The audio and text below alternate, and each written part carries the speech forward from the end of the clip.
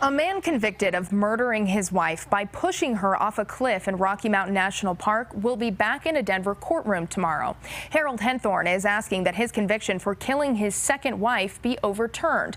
As you may remember, CBS 4 investigator Brian Moss first reported on Henthorn 10 years ago and now explains why Henthorn is back in court. How did your wife die?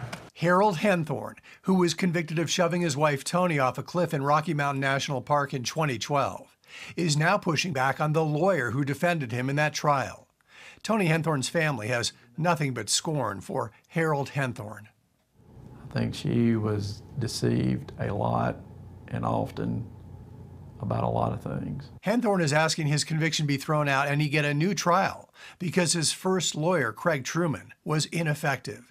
In requesting the hearing, Henthorn wrote, "Truman provided no defense and sold me down the river."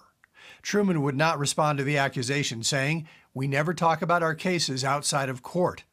One of Toni Henthorn's brothers is Barry Bertolet. He's a sad individual, and the fact that, apparently he doesn't have a life of his own, he has to fabricate a life.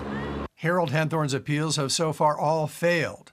The family of Toni Henthorn told CBS 4, this latest motion is yet another example of Harold Henthorn blaming others for his failures and shortcomings.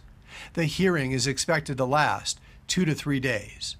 I'm Brian Moss, covering Colorado First. Henthorn will attend that hearing virtually from the prison in Indiana, where he is serving his life sentence. Police and prosecutors also believe Henthorn killed his first wife in 1995. Lynn Henthorn died in Douglas County under mysterious circumstances.